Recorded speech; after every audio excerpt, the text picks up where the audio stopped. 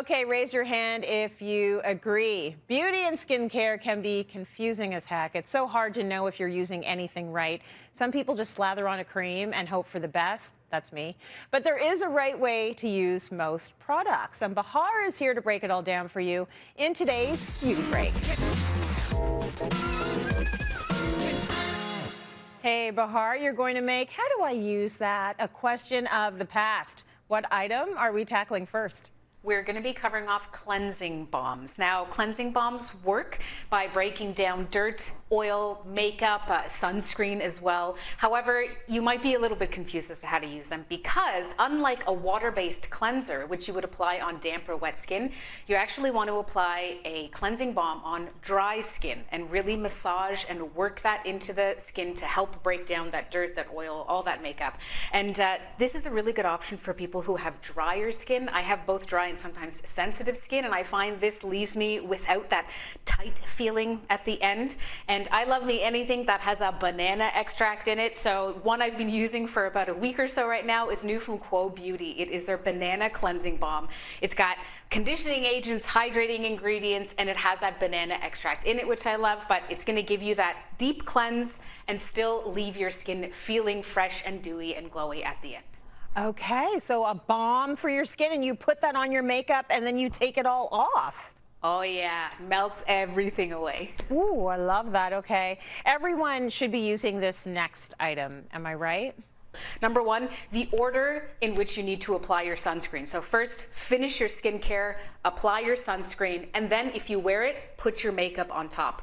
Please don't rely solely on the SPF in your makeup because that goes into the second most important aspect of SPF is you have to apply enough and there has to be an even layer for any sunscreen to actually do its job. If you're wearing your hair up, please apply sunscreen to the back of your neck and top of your ears. If you're wearing a V-neck, please extend the sunscreen down. So it's about covering every bit of exposed skin. And I'm only talking about shoulders up right now. So if you are wearing your keep going down to every bit that happens to be exposed.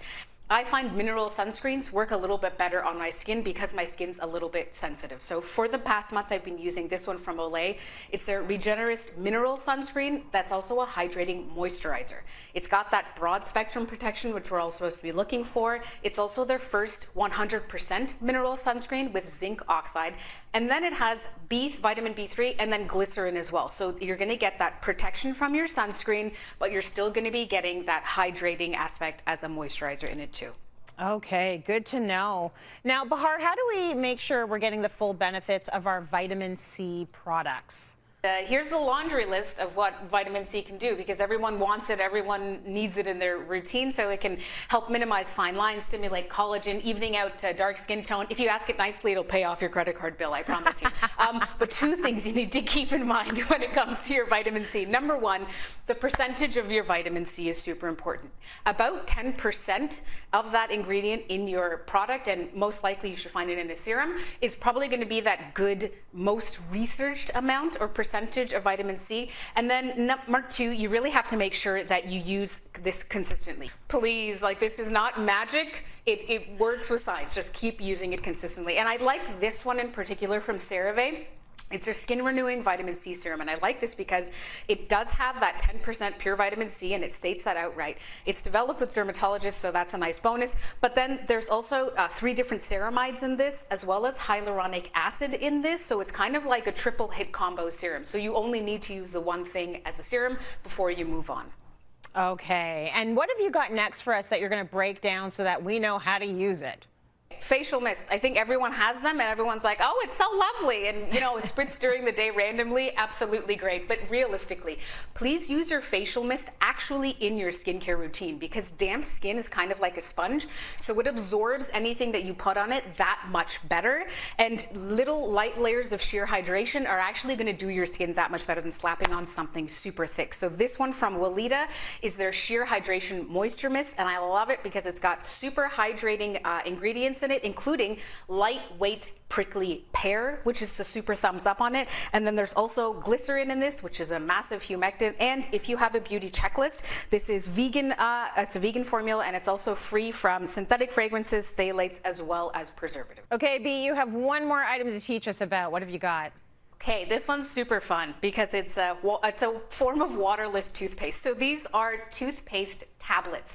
And when a product is waterless, it tends to need less preservatives in it. Also, we might not realize those toothpaste tubes that we have, unless a manufacturer goes out of their way to make them recyclable, they're actually not very environmentally friendly. So the idea is you take one of these tabs, you pop it in your mouth and you chew it, and then you wet your toothbrush and you go ahead and begin brushing, and that creates that paste. Rinse and you spit and you're done. And I love the idea of these because they are super travel friendly. This one as well from Hello is their whitening toothpaste tablets, so you're getting that bonus of a whitening effect on it. It has peppermint and tea tree oil flavor for that super magical burst of like freshness in your breath. And then again, if you have that beauty checklist, this guy is vegan and he's also Leaping Bunny certified, which is a super thumbs up on that end. Ooh, that sounds good. Okay, I might try that one. You are such a good teacher, Professor Bahar. I love it. Thank you. Thank you. She's got such great